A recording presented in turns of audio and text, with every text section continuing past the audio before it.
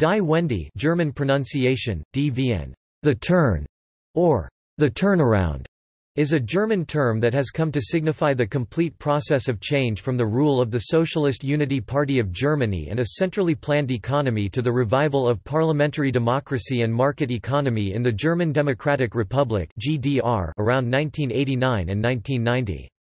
It encompasses several processes and events which later have become synonymous with the overall process. These processes and events are the peaceful revolution during the presidency of President of the Soviet Union Mikhail Gorbachev, a time of massive protest and demonstrations, Montagsdemonstrationen, Monday demonstrations, an Alexanderplatz demonstration against the political system of the GDR and for civil and human rights in late 1989.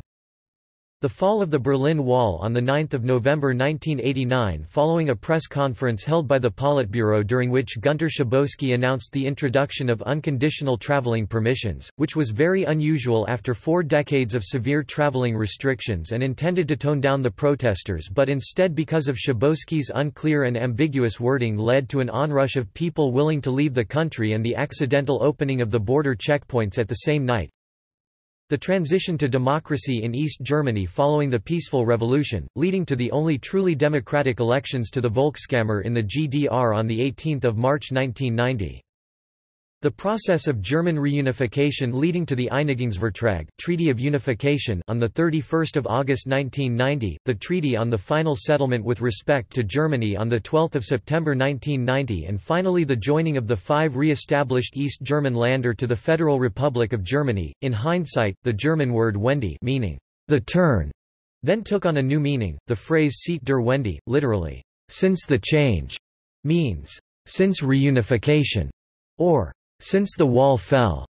This period is marked by West German aid to East Germany, a total reaching an estimated $775 billion over 10 years.